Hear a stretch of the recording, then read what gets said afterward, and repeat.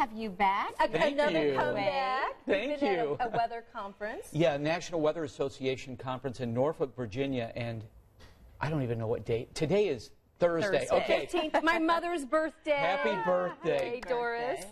Well, on Tuesday, I went to the largest naval station in the world, which is in Norfolk, and boy, you really appreciate our men and women who serve this country. So if you're in the service, we appreciate you much. And if you have to mow the yard, you won't appreciate me. Except maybe today, you'll be able to mow the yard today. And tomorrow, too, we do have rain and thunderstorms moving in Friday night and then on Saturday, too. Sunday's okay. You don't want to mow the yard on Sunday, so do it today if you can. All right, let's talk about the weather. And the next few days are very, very interesting. 66 out there right now.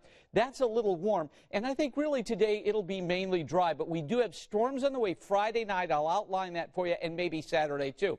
When the kids come home from school, could it rain? Yes. Will it? Probably not for most of you. Now, we will get up to 80 degrees later on today, but here's what the weekend looks like with a little bit of everything going on. 85 as we move into Friday, and then Saturday, we've got that chance for thunderstorms. All right, how much rain might we get? Well, this is from tomorrow night into Saturday around midnight, with about a ½ inch of rain. And then if you count what we could have Sunday, or leading into Sunday, more than an inch is possible. So we will get more rain in here just in time for heading into the weekend. Now, this is a look at the afternoon again. Just fine. Got a sapphire blue sky out there today. In fact, with an east-northeasterly breeze, the humidity actually drops a little bit today. Let's talk rain. All right, this is 1:30 tomorrow.